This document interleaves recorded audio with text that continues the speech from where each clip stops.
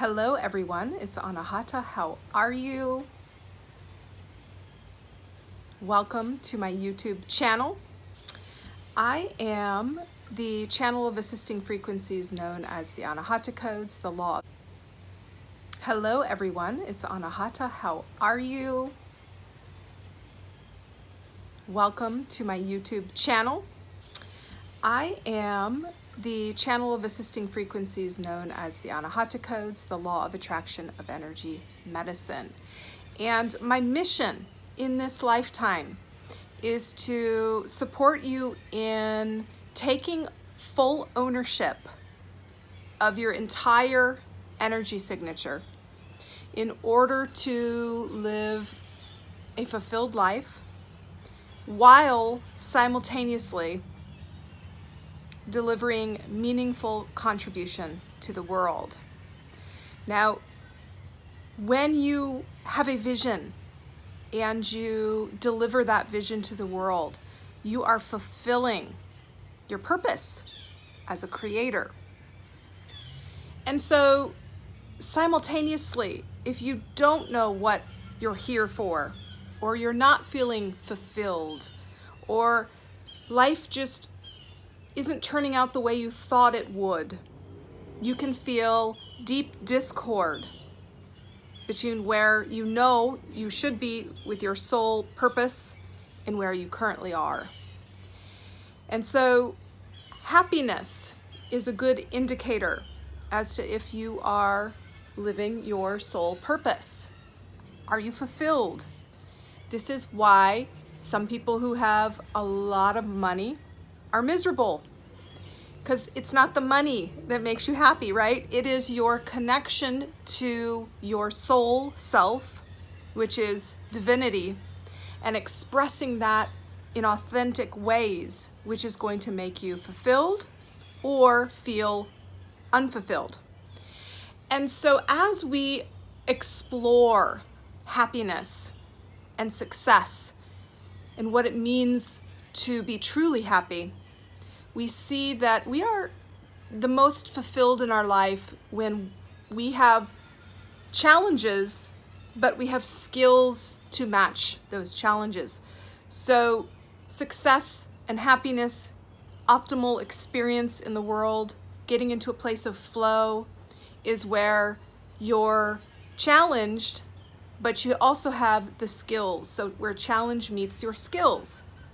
And so you can see it's important to tap into the divinity that is you, your soul spark, your essence, what you came here to do and be, and your authentic energy signature.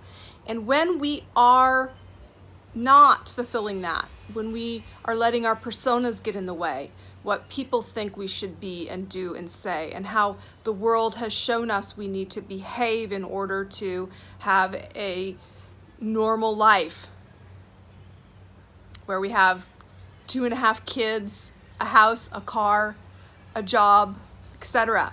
We are put into a box of where the world tells us, and we have to work 40 hours a week, etc., etc. The persona that we are supposed to adopt. We can, at some point in our life, have a sort of midlife crisis where we go, is this really me? Is this who I want to be in the world? Am I truly living my purpose? Now, don't confuse purpose with motivation, right? Purpose gets you to the gate. It is your desire and your ability to deliver that potent purpose that ends up being your journey. And so I did put together a 70-minute exploration which dove into 3 hacks for joy and genius. And you can actually go to that replay now if you have 70 minutes at www.forjoyandgenius.com. In that presentation, I will explore and explain to you 3 truths which have arisen in my quest for delivering meaningful and powerful ways for you to authentically come into your entire energy signature and embrace it and deliver your potent purpose to the world. And those 3 hacks, we're not going to go into detail with each one, just briefly. You've got to control where your mind goes. That is hack number 1, okay? We get what we think about. What we think about becomes our emotions. Those emotions dictate our actions, the way we go through the world, feel what we experience. And those actions become our personalities, become our personal realities. And so we get what we think. And so it behooves us to think about what we want to think about.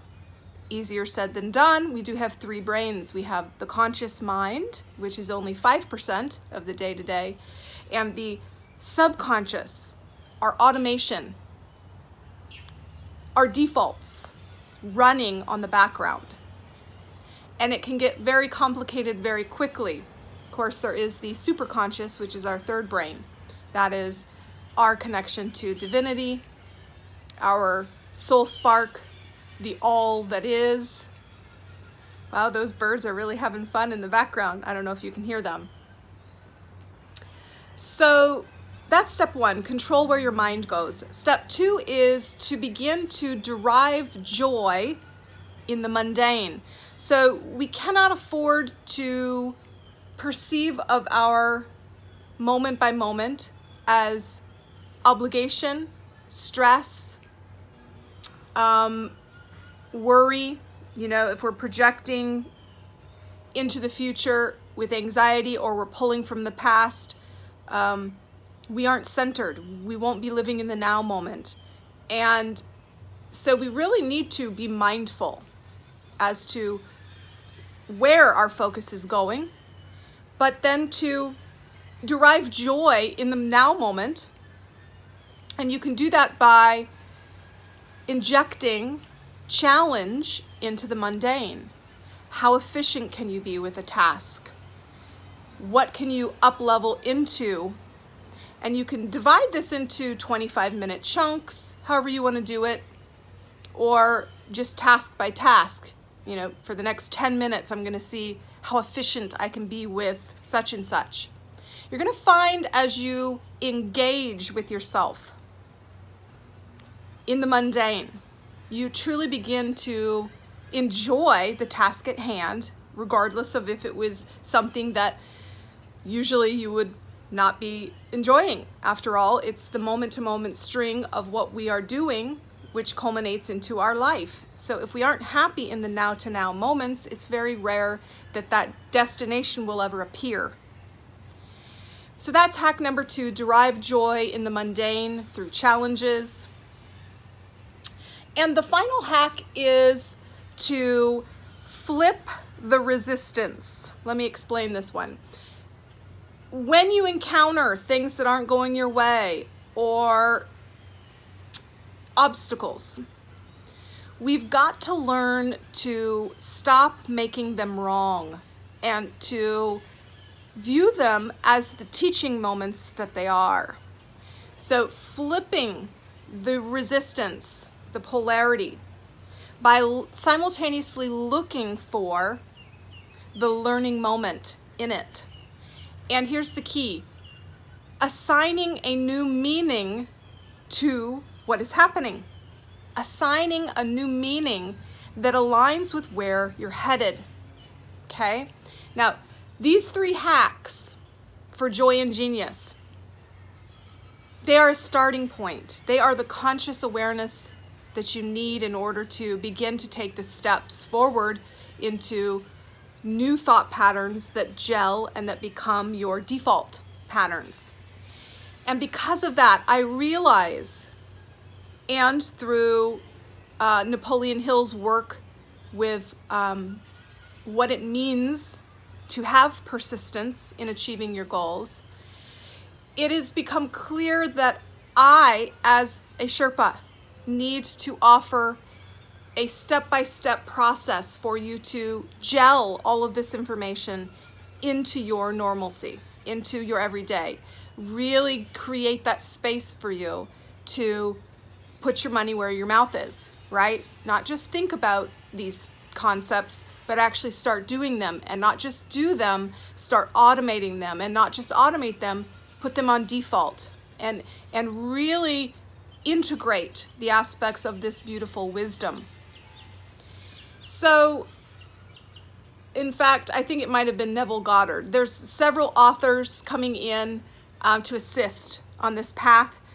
I'm going to be blending quantum physics with Anahata codes, with flow principles and states, with information that Neville Goddard and Napoleon Hill and others who are arising in response to my asking, that are contributing to this clarity of focus and vision, so that I can deliver my promise to you, which is to help you into your fullness through connecting with your superconscious mind by aligning in the center point of your conscious mind and upgrading and rewiring any default settings which are preventing you from experiencing the life you desire.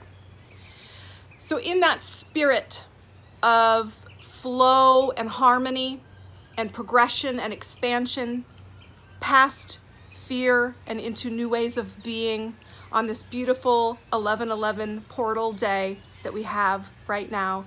In fact, if you could see the screen, as I was saying that, the timestamp on the video was 11/11. Awesome.